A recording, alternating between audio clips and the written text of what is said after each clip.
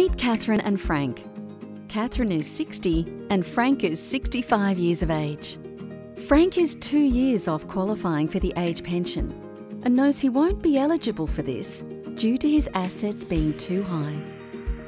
This concerns Frank, so he decides to speak to a financial planner at Aware Super to see whether he has any options to increase his chances of being eligible.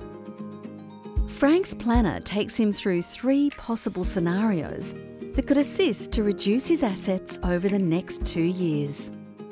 Gifting. This is when you transfer some of your assets to someone else. There are limits to what you can gift or transfer to reduce assets for the age pension. $10,000 per financial year, with a limit up to $30,000 over a 5-year rolling period. Maintenance or renovation of existing residence, or even a holiday. Transferring some of your assets to a younger spouse's superannuation.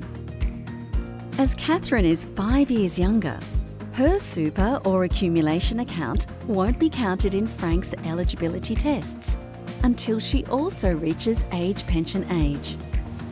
Let's look at how Frank and Catherine could tap into just over $100,000 in additional income from the age pension by transferring some of his assets. Frank currently has a super balance of $660,000. His planner recommends that he reduces this by $440,000 and contributes this amount to Catherine's super account. In order to stay within the contribution limits, Frank is advised to contribute $110,000 in the first financial year and $330,000 in the second. By doing this, he will reduce his assets, and when he reaches 67, he is expected to be eligible for a full age pension for the first 5 years of his retirement. Once Catherine reaches age 67, her super will be counted.